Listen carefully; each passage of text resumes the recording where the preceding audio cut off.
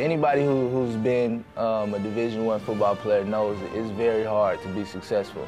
You're talking from a physical standpoint, but more so from a mental standpoint. You go through, as a freshman, you come in. I feel like freshman year is ego check year. And then you go from sophomore year, and you kind of developing physically and getting the mental aspect of the game. But for me, it's a dream come true. Each snap is just an amazing feeling when I get the ball.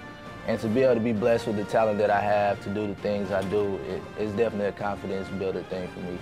Coach Quinn always tells us, just worry about our assignments, our techniques, don't worry about the score. We don't too much worry about big adjustments. You know, there's no big answer. Everybody wants the big answer and kind of the million-dollar question and answer, but there's no thing. It's just doing what we do and taking care of our technique. Knowing situations and when to feel like you have to take a chance or you need that shot, and knowing when it's okay to maybe throw it away or it's okay to maybe run the ball and not try to go and get extra yards and get fumbles and things like that. I think it's just taking what the defense gives us.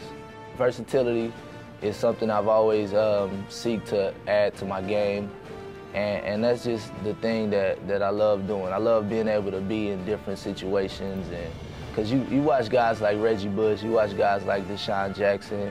I mean, who doesn't see what those guys do? And as a competitor, I'm feeling like, let's go get him. I mean, I can do what he does. Well, all purpose, that's the thing. You know, when you got a guy like Terrell, when you look at these guys, and every program needs to have them. You know, for us right now, we're crafting up ways to get the ball in Terrell's hands, period. And if people know that, fine. This won't be just about pass receiving, punt returns, kick returns. This is going to be other things too that we're talking about with our players, and that's leadership.